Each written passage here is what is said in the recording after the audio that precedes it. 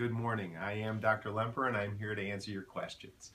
Today I got a question from actually a patient of mine that's asking me how come one of my treatments works so well for her, and for years she's been getting essentially ineffective treatments for her condition. This individual has a very complex problem where there was a nerve that was injured. And when the nerve that's injured is either undiagnosed or not really treated in the proper way, you can have a nerve syndrome that makes one angry nerve recruit a whole bunch of nerves. And this is what's caused a complex regional pain syndrome. That's actually what it's called. It's a syndrome where the pain itself can actually feed on itself, and a little bit of stimulation can wind up this problem so bad that there's a feedback loop that you have to break, or else this person is just constantly miserable. And not only does it affect their personality, their interpersonal relationships, it starts to affect their hormones. It starts to affect how they feel about themselves and how they feel about other people. Fortunately, I have patients that I have a very good relationship with because they know that I care. And part of that allows me some freedom to sometimes enter into arenas that haven't been entered before. This individual came to me with a problem because she had multiple ankle surgeries because she fractured her ankle and had pain on the medial malleolus, or the inside ankle. No matter what treatment she had, the problem kept getting worse, and she went to wonderful orthopedic surgeons that did a wonderful job fixing her fracture.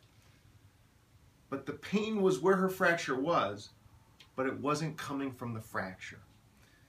And unfortunately, this individual was involved in litigation, which meant that every step of the way that a doctor wanted to do something, it was analyzed, evaluated, and graded as to whether or not she could have that treatment done.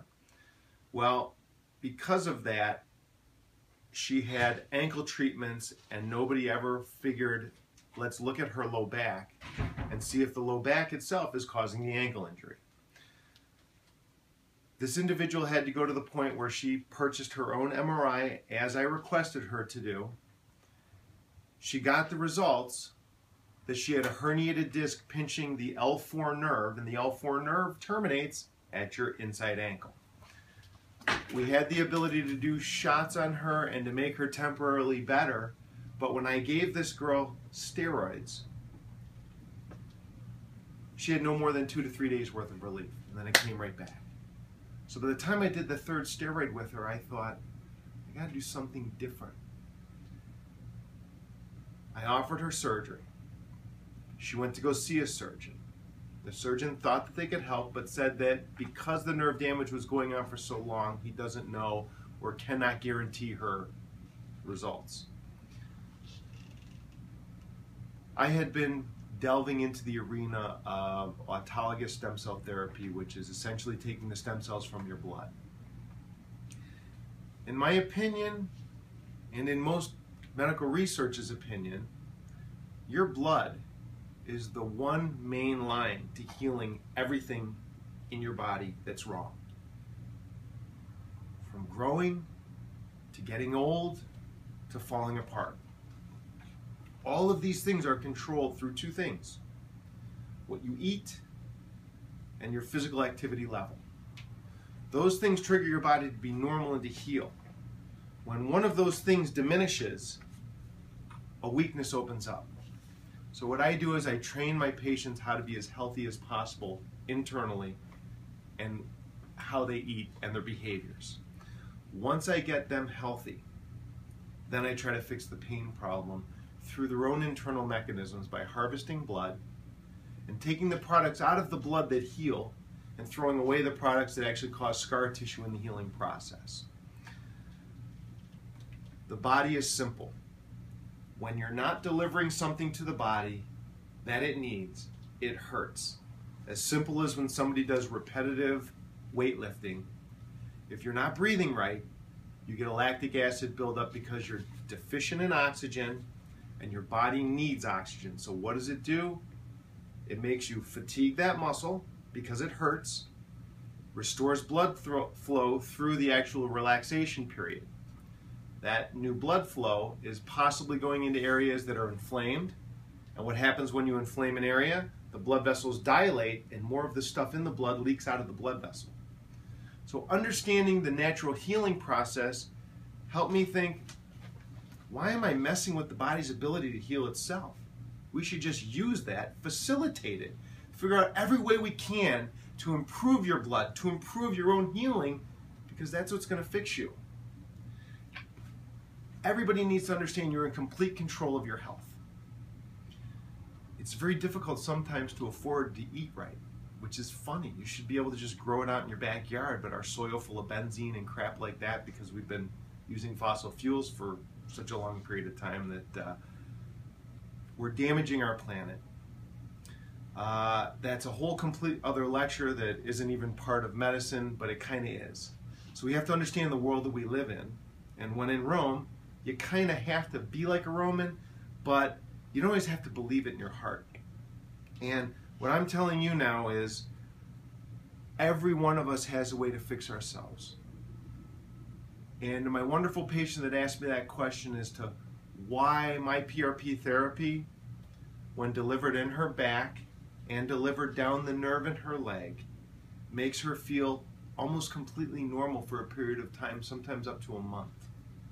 She stops taking her narcotic medications. But the problem is, nobody believes her. Nobody believes that we're making her better like this because I'm the only one doing it. There's a few other clinics around. I've been doing it for a long time. I've been doing it for about 10 years. I have doctors writing reports on this individual saying that she has a psychological disorder that makes her think she's better when I do the treatments.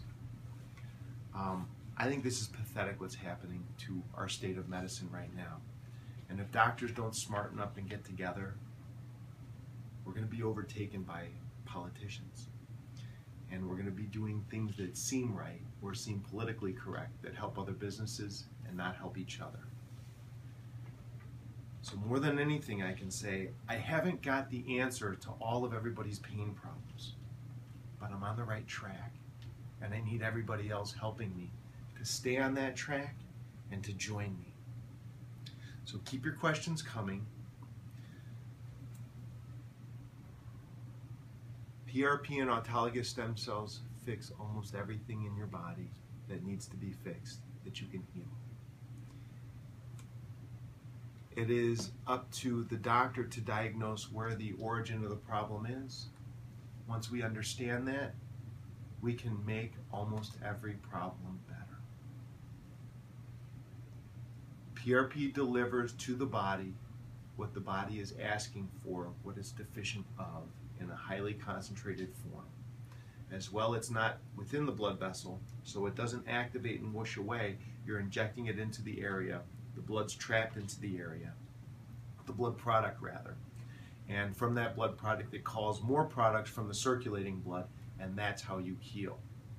If you have an ongoing insult, as this individual has an ongoing nerve impingement in her low back, the problem will have to be constantly maintained, or the therapy will have to be constantly maintained. We do have ways to make medicine better. They just don't make everybody a lot of money, but that's okay.